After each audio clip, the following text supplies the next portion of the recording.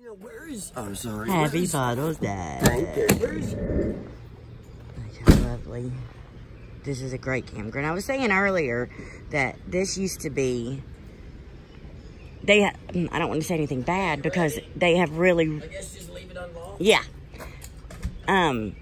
This place is beautiful. Beautiful. I think there's new owners and they redid it. And it's just amazing. Open this soon, Look Beth. here.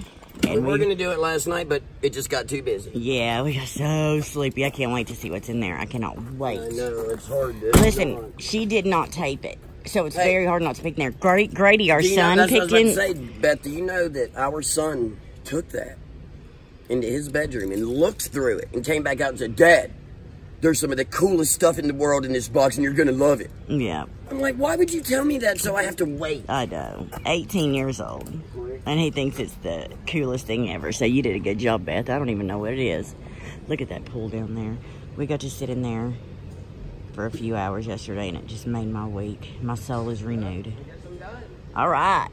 Let's go check out. What about that box? I'm going to take it and put it in a garbage somewhere.